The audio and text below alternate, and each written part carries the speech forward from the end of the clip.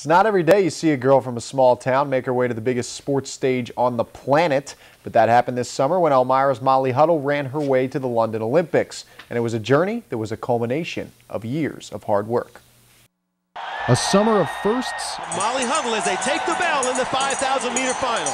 A summer of fanfare, a summer of Olympics. Elmira's Molly Huddle lived it. Until I came home really just now, I didn't realize how big it was and how widespread it was. And even just talking to a few people since I've been home, it's been amazing to see how far it's reached.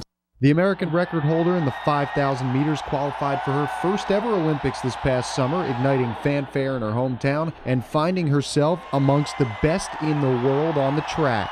I was so fortunate to make it to the next round where you get to compete under the lights at night. Molly Huddle, the U.S. and North American record holder. It's kind of a different atmosphere during a final. It was awesome.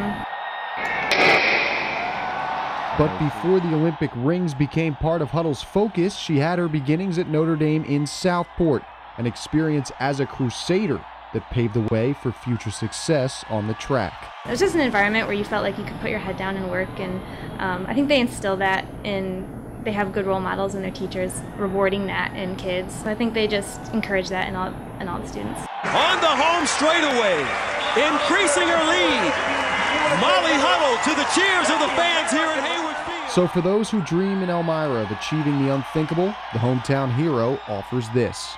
Keep working and just look for the road, and it's going to be a long one, but just stay on that road and keep looking ahead and you'll get there. Now, Huddle told me that she intends to take a little time off before setting her sights on the 2016 Summer Olympic Games in Rio de Janeiro, Brazil. Thanks again to Molly for her time, and Elmira is very proud to call her their own. Well, speaking of Elmira, some preseason action tonight for the Jackals.